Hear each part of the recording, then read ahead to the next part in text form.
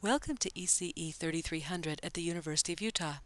Today in lecture number 26, we're going to study plane wave reflections at normal incidence using a Smith chart. Before we start, please go to the website and download a few Smith charts to take notes on. It's going to be difficult to see the small numbers on the Smith chart in the lecture. So to begin, let's talk about plane wave reflection at normal incidence. First of all, what is a plane wave? What is normal incidence? How do you find the reflection coefficients and the impedances? How do you handle lossy material? And let's make sure you know how to handle boundaries terminated by perfect conductors. Finally, how do you find the electric and magnetic fields? So let's begin by analyzing what is a plane wave. If you have a wave that is propagating in a direction, maybe the z direction, sometimes called the k direction, if you're propagating in the z direction, you have an electric field which has a polarization.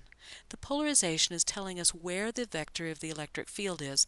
The direction of propagation is where the z or the k value is, and that's the direction of propagation. So the polarization, you can imagine if we had an antenna, for instance, that was vertical, piece of wire like this, it would create an electric field that's polarized in this direction. The magnetic field is going to be perpendicular to both the electric field and the direction of propagation. The way you can tell the direction of these three things is to use your right hand. The thumb represents the direction of propagation, the pointer finger represents the electric field, and the middle finger represents the magnetic field. So right here is a picture from your book that shows you the wave propagating in the z direction as shown, the electric field that is polarized in the x direction, and the magnetic field that is polarized in the y direction. Now, what is normal incidence? Normal incidence is when the plane wave is propagating and it comes in normal to the boundary condition that you're interested in. So for instance, let's suppose that we had region number 1 is air, region number 2 is skin, and region number 3 is muscle. So if we wanted to analyze the plane wave transmission and reflection through the skin and muscle, we would use a plane wave at normal incidence. So here is the electric field, let's say, and the magnetic field would be coming out like this. And both of these are, the electric and magnetic field are polarized parallel to the boundary, but the direction of propagation is perpendicular or normal to the boundary. So normal incidence is defined by the direction of propagation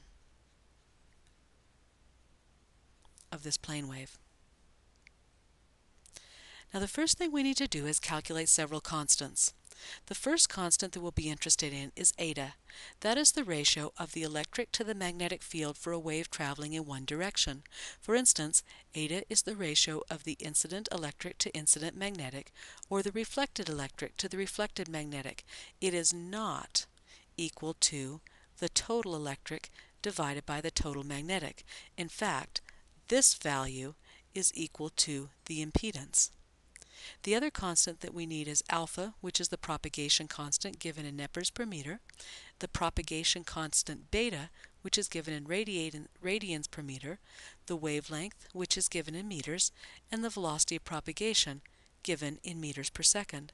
The way we get all of these constants is we use table 7.1 in your book. The column that we most often use is for any media. That's regardless of the alpha, of the epsilon and sigma values that you have. The other column that we will commonly use is for lossless media, when the conductivity is equal to 0. There are two other columns that are used for approximations, but we won't be using them in general.